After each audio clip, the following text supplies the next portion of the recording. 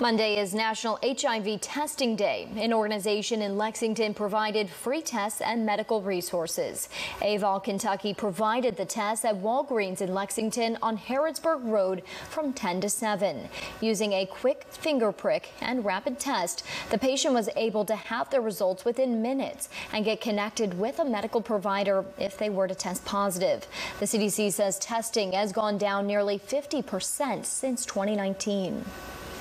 This year, we're really focusing on the fact that HIV we had a slowdown during COVID of people getting tested, so people are now trying to get caught up, and we're here today to help you do that.